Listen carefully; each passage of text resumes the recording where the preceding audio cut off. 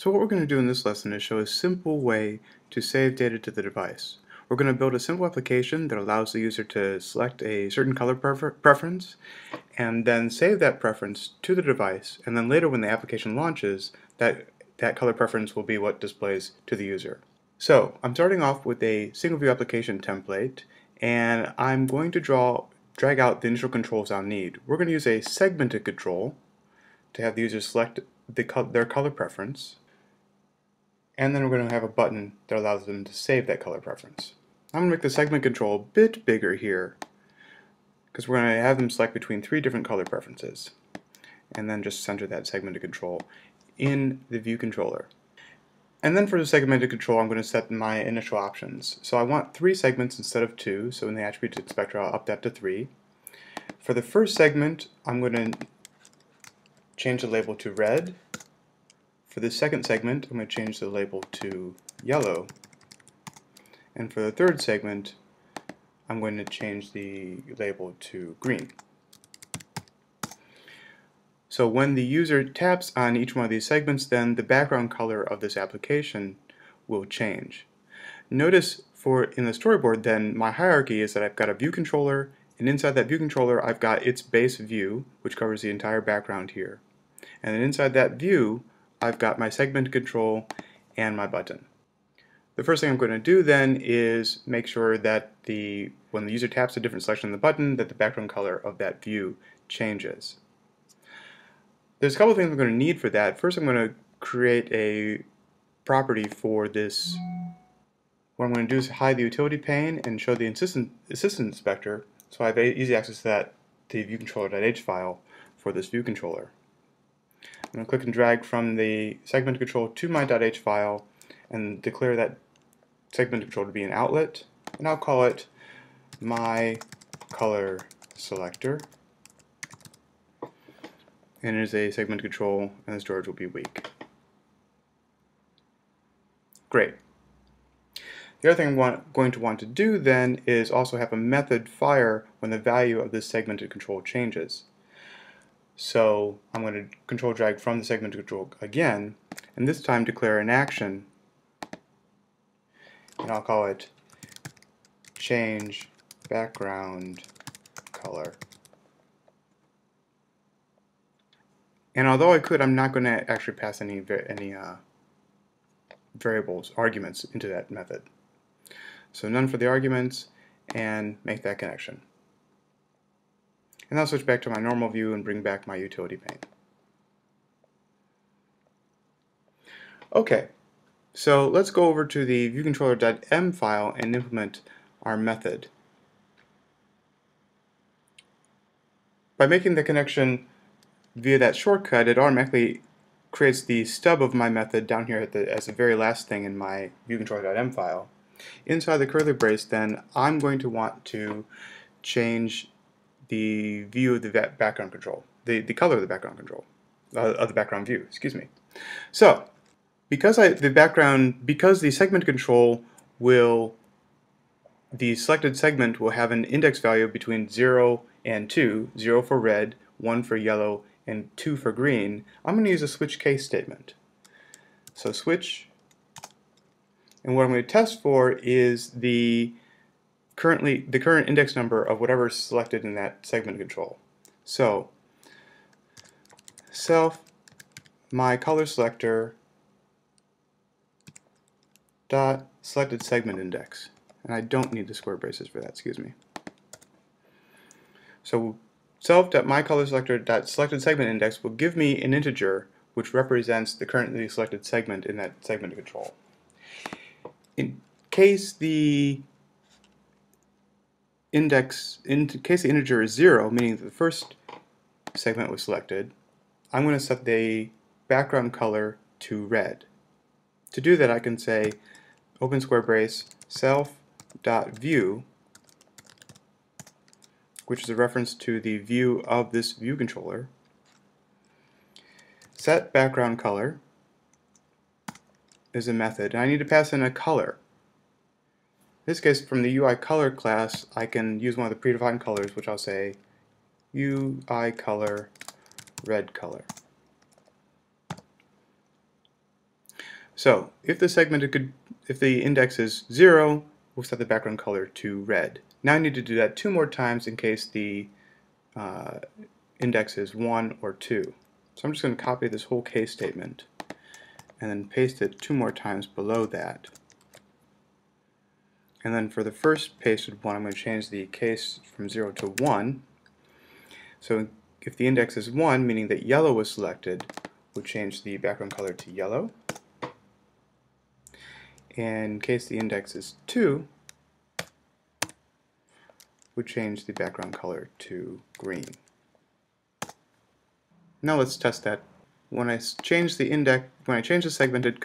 segment control, the background color is changing appropriately.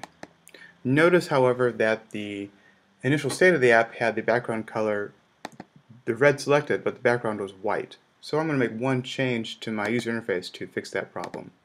When the application starts up, red is selected, but the background color is white. To fix that mismatch, I'm just going to set the initial background color of that view to red.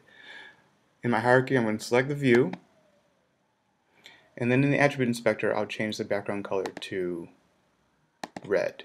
Now when I run the app, the initial background color is red, which matches our initial selection there. Notice that if I change the color selection in the app to green, for example, and then I totally quit out of the app, so I'm going to completely quit the app, and then when I relaunch the app, it goes back to red. We're going to change this application so that when the user selects a new color and then clicks their button, that color preference will be saved to the device, and when the device relaunches, it'll automatically load that last saved preference. So, back in Xcode, let's work with our button now. First, I'm going to change the text of our button to say save preference. And then I want a method to fire when we tap on that button. So again, I'm going to hide my utility pane, show the assistant editor, and control drag from my button to the .h file. And the method name will be, well, first I'll change this to an action, and the method name will be save color preference. And I don't need to pass in any arguments for that. And it fires on the touch-up inside event for the button.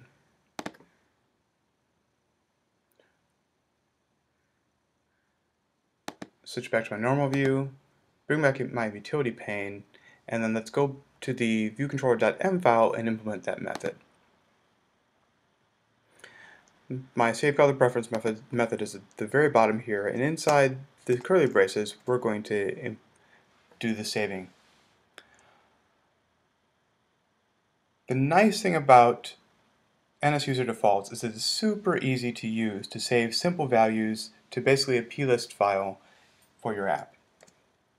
So, what I'm going to do is save the integer value of that selected segment index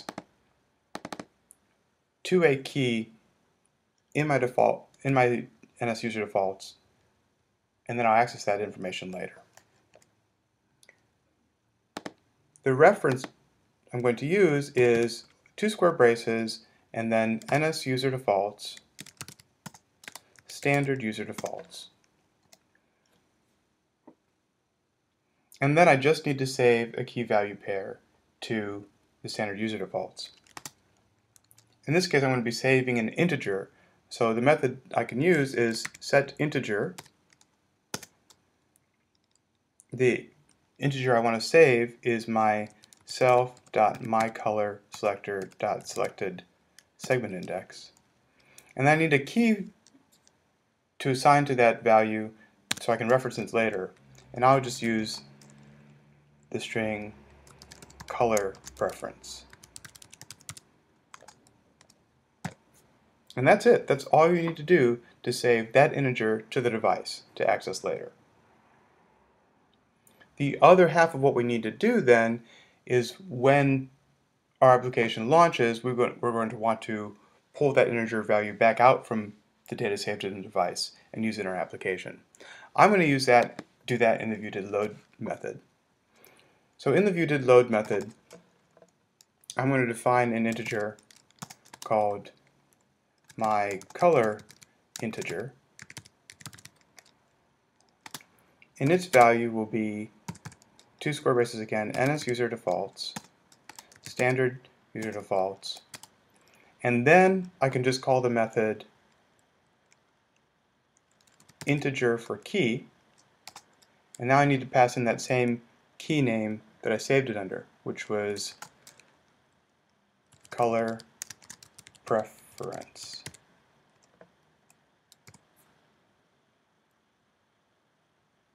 Now what I'm going to do is use again a switch case statement to set my background color according to whatever value was in an integer. So the easiest way to do that is just copy the switch case statement I created before and paste it into my method here, and in place of the selected segment index inside that parentheses, I'm just going to use myColorInteger variable.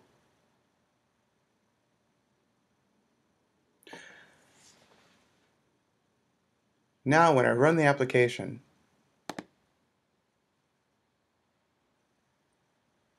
I can set the color to green, and I'll save my preference, and then I'm going to quit out of the app entirely. And last time when we did this and relaunched the app,